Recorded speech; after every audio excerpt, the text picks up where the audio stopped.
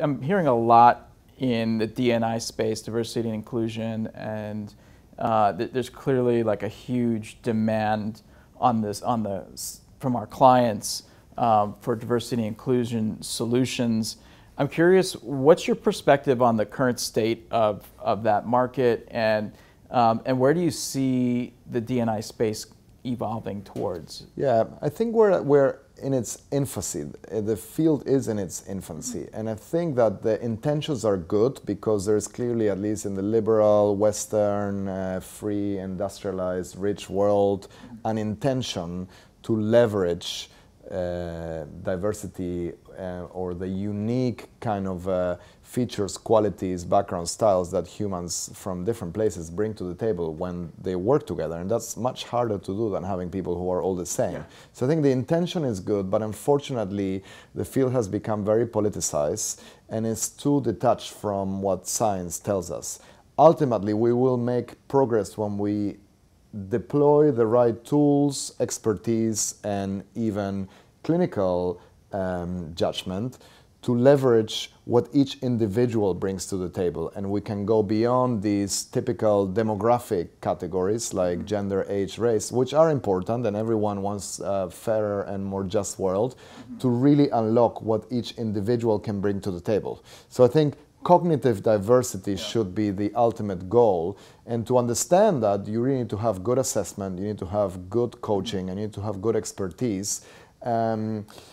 And actually technology will help, because technology can be blind to these categories that we're all overly exposed to. Like, we cannot look at a candidate and forget their ethnicity, their gender, their age.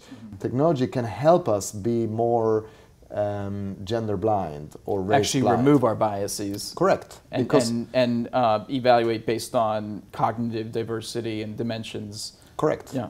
Because there might be an old white woman who, from a personality, competencies, or aptitude perspective, is very, very similar to a young black male.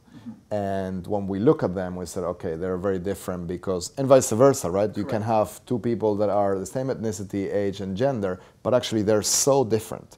So I think the challenge for organizations is to leverage the unique attributes that people bring to the table. And let's not forget that 99.9% of our DNA is the same for all of us, so that 0.01%, you have to double click on that, and there you get to differences in values, competencies, traits, abilities. So it's molecular almost, but that's what can make or break a high-performing team. Yeah, I think that's so often missed for reasons you shared. Where we're starting at right now is diversity along the lines of demographic, race, gender, but one of the real key business drivers for diversity really is that cognitive diversity and what it means to have a team of people who are thinking differently but in harmony with each other towards a business problem or challenge.